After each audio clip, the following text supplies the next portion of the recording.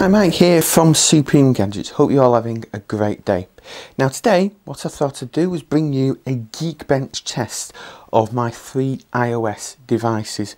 Now I've got my iPad 3 here, my iPhone 5 and my iPhone 6 Plus. Okay, so what I'll just do quickly is just run through the specs of all 3 devices. Okay, so according to the Geekbench, they're all actually running the same version of iOS. They're all running iOS 8.02. They've all got nothing at all running in the background, so it's just Geekbench running, and obviously iOS as well. I'll just make sure they all stay on. The model of the the iPad 3 is iPad 3rd generation, and in brackets iPad 3,1.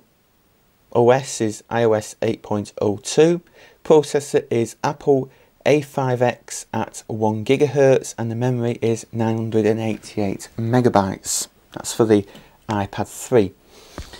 Now for the iPhone 5, it's an iPhone 5, iPhone 5,2, iOS 8.02 again, the Apple A6 processor running at 1.3 GHz, and 1016 megabytes of RAM. Now for my iPhone 6 Plus, it's an iPhone 6 Plus, iPhone 7,1, iOS 8.02, Apple A8 processor at 1.4 GHz, and the memory is 976, which is actually the lowest of the 3, which is a bit strange.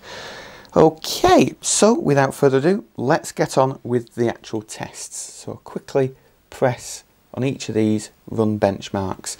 Now they have all run actually once or twice before, so it's not a total fresh benchmark test. So I'll just speed on through this and I'll get to results as soon as possible.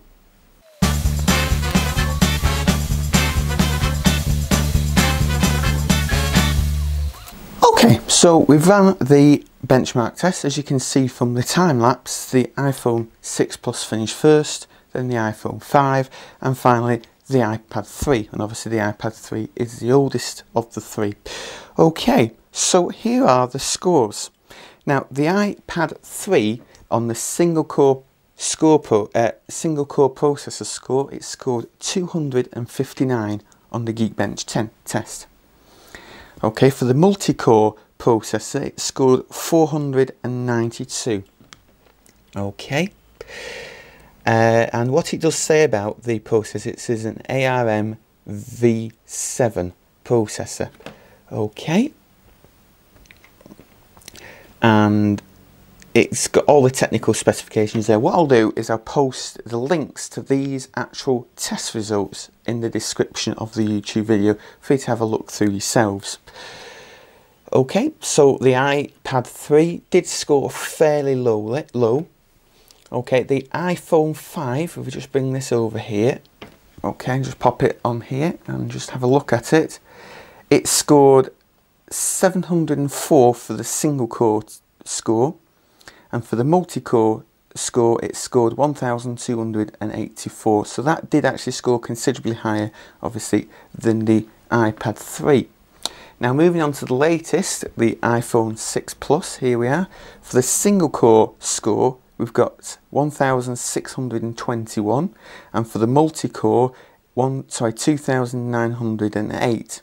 And in actual fact, that single core score, 1621, is actually higher than my old Windows Vista computer from 2008, which was actually a quad-core Intel Core 2 dual processor. So that's quite good. Okay, the other thing to note about obviously iPhone 6 Plus is it is actually a 64-bit processor, whereas the iPhone 5 and the iPad 3 are only 32-bit processors, so that will obviously help as well. So that's it for today. That's the quick Geekbench tests.